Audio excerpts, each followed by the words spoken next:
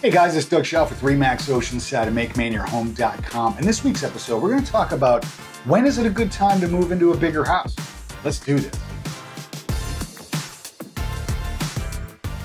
All right, guys, like I said, we're going to talk about when is the best time to move into a bigger home. This is a great topic. Whenever somebody's looking to upgrade, like maybe you bought your first house, you started a family, and now you need a bigger house. And then it also kind of goes the other way when you're looking at downsizing. But, whenever you're making a move up or down, it's a tricky situation. It can get kind of stressful and you're not sure about when to do it, not sure how to do it and all that stuff. I suppose we could talk about how in a different video. Today, we're going to talk about when is the best time. Couple notes that we wrote down here is, when you've built up some equity so you can sell your current house and work out the contract to buy a new home. Sometimes you might be forced into it, just like the size of your family has gotten bigger, or like if your job, maybe you need to work from home, in the time that we're in now with the COVID pandemic, a lot of people are working from home, so you might need a bigger house. That might kind of force your hand a little bit. But as far as like when you've built up enough equity and things like that, that could help you make the move. So, like if you bought your first house, 5-6 years ago and you've built up a bunch of equity,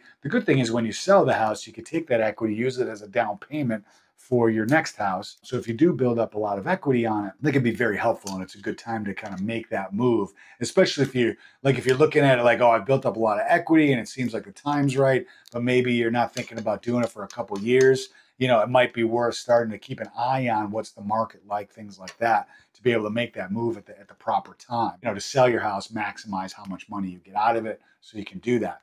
The other point that I'd like to make about when is a good time to move up to a bigger home is keeping an eye on interest rates.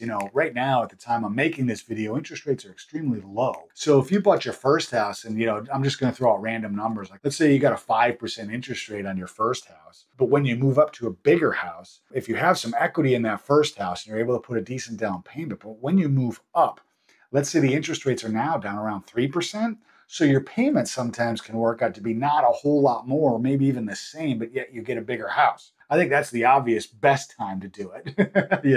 If you're looking at it from a financial and like a numbers game, that's really the best way to look at it. Hopefully this was helpful. If you are considering making a move up from maybe your starter home or whatnot to a bigger house, let me know what questions you have. Comment below. I'm happy to help out. Hopefully this video gave you a few tips on when to move up to your bigger home. Send me an email as well.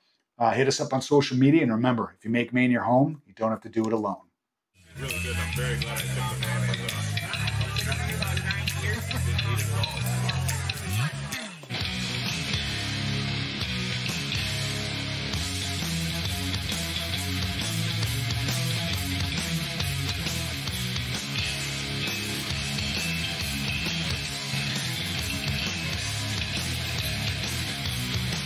I'm getting old, I'm getting tired of taking